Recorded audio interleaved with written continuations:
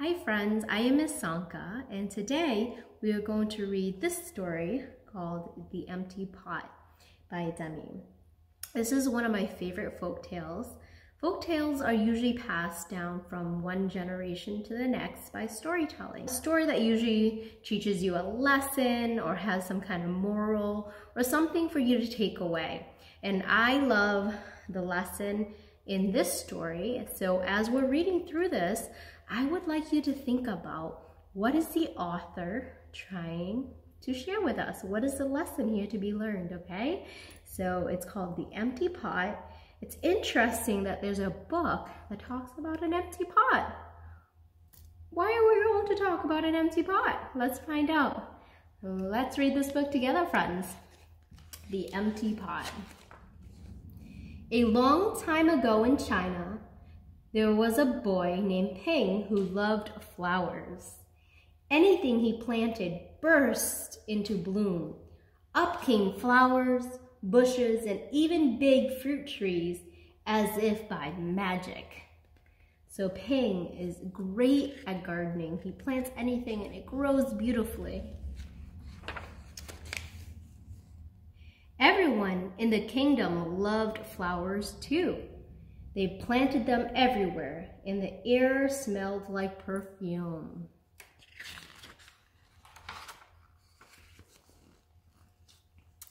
The emperor loved birds and animals, but flowers most of all, and he tended to his own garden every day. But the emperor was very old. He needed to choose a successor to the throne. So he was thinking about finding someone to take over. Who would his successor be, and how would the emperor choose? Because the emperor loved flowers so much, he decided to let the flowers choose. The next day, a proclamation was issued. A proclamation is an announcement, so he made an announcement. All the children in the land were to come to the palace. There they would be given a special flower seed by the emperor. Whoever can show me their best in a year's time, he said, will succeed me to the throne. So everybody came to get a seed from the emperor, and in a year, whoever grows the best flower gets chosen. This news created great excitement throughout the land. Children from all over the country swarmed to the palace to get their flower seeds. All the parents wanted their children to be chosen emperor, and all the children hoped they would be chosen too.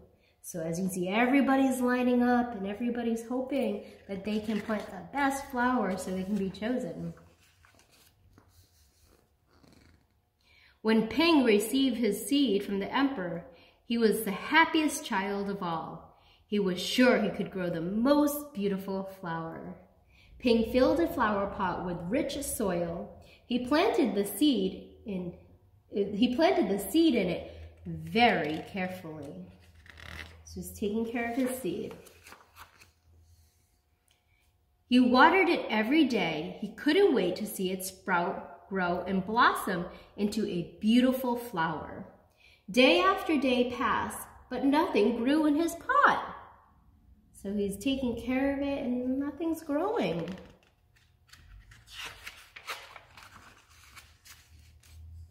Ping was very worried. He put new soil into a bigger pot. Then he transferred the seed into the rich black soil. After 2 months, he waited. Still nothing happened. By and by, the whole year passed. So he was taking care of his seed, and as you can see, the season's changing here, and there's still nothing growing.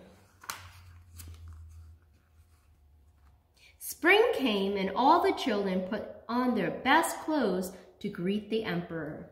They rushed to the palace with their beautiful flowers, eagerly hoping to be chosen.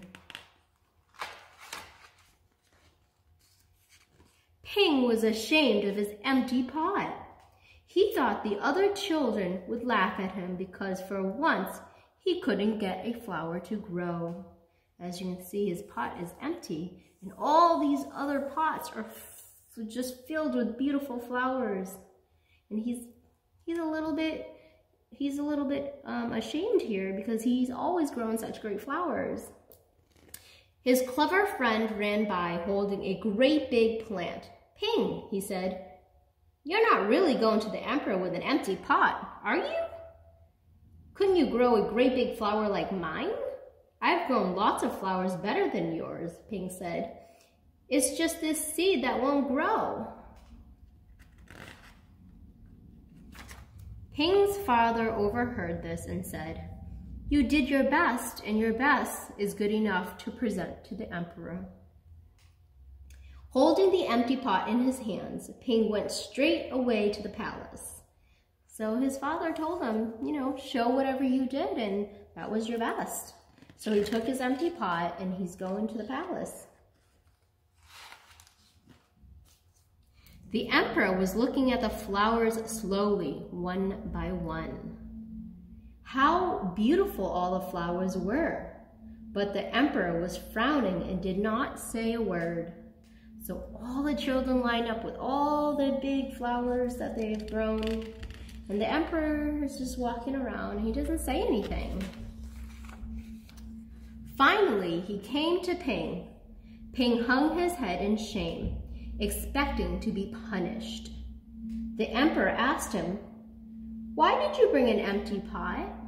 He's just there with an empty pot and he has his head low because he's not feeling great about it. But the emperor came to him and asked him why he brought an empty pot. Ping started to cry and replied, "I planted the seed you gave me and I watered it every day, but it didn't sprout. I put it in a better pot with better soil, but still it didn't sprout. I tended to it all year long, but nothing grew. So today I had to bring an empty pot without a flower. It was the best I could do." When the emperor heard these words, a smile slowly spread over his face. And then he put his arms around Ping.